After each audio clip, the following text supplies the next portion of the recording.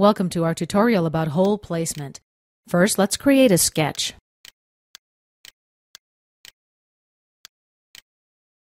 Something like this. And let's close our profile.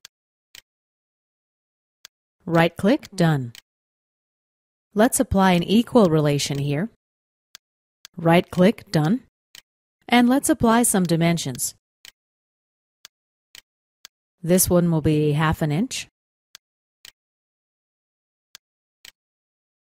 The angle here, let's make it 150 degrees. And click OK. Now we're ready to exit the sketch. Activate the Extrude command.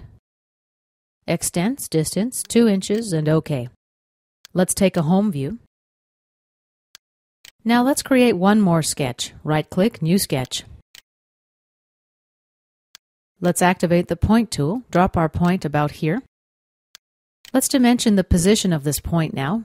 We'll make it 1/2 inch from this edge. OK. And 1/2 inch from this edge as well. OK. Let's exit the sketch. Now we'll activate the Hole command.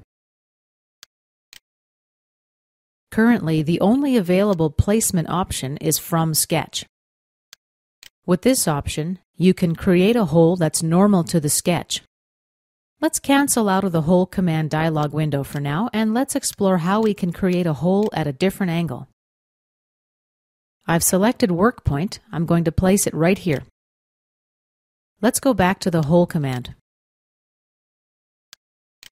Now we can select the On Point placement option. Then I'll select this point and this edge. The rest of the options we'll leave as is and click OK. As you see, we obviously have a problem. Let's view this in wireframe mode. View, Wireframe. We can solve this problem in two ways. One, I'll create a sketch right here. Finish the sketch. Extrude.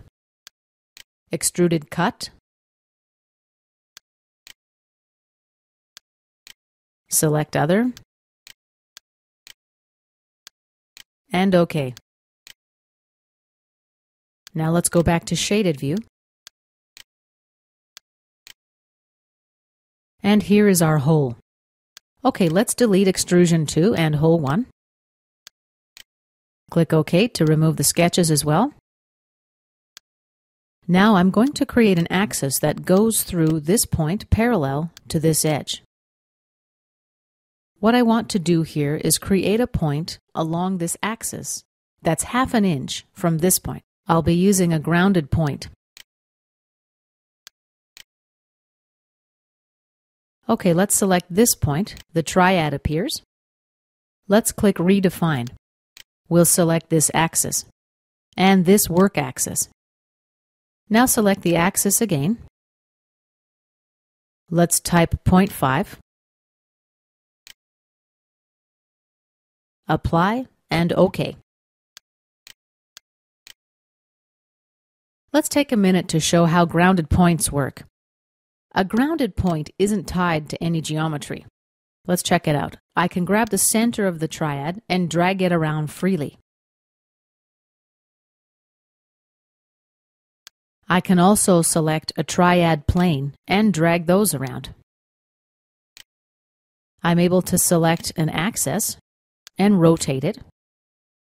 Let's say 45 degrees. Apply.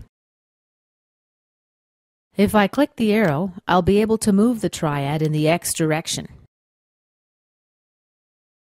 To reorient the triad axis, simply click Realign. Let's select this axis and this edge. Okay, let's cancel out of this tool. Let's return to our hole now. We'll activate the Hole command. Select On Point from the Placement drop-down menu. Select this point and this work axis for our direction. As you can see, the hole now originates above the drilled face.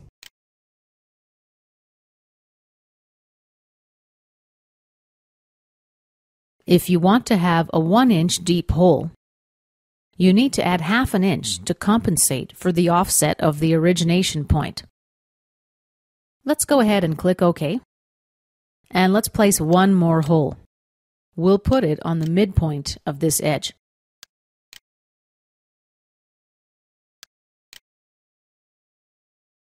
Let's activate the hole command again.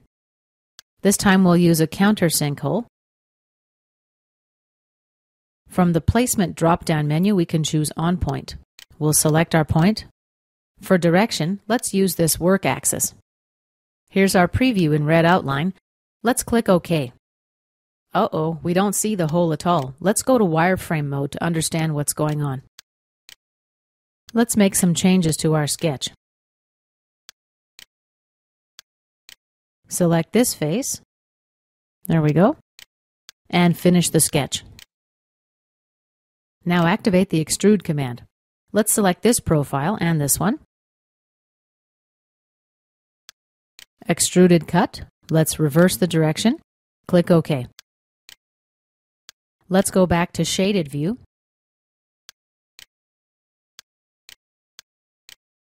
And lastly, let's create a new sketch. I want to show you one more thing. Let's activate the line tool. Place a line right about here, right-click, done. Let's make it a construction line.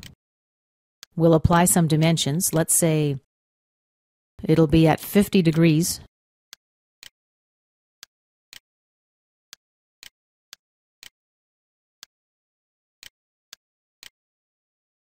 OK. Finish the sketch. Now let's place a work point. There we go. And activate the hole command. Placement. Actually, let me cancel out of the hole command for a moment. I need to create a work axis based on this sketch. OK, now we can activate the hole command. Placement on point. Select our point, axis, reverse direction, and click OK.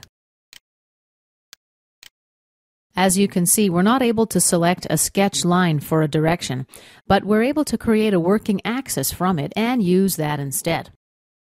And this concludes our tutorial about hole placement.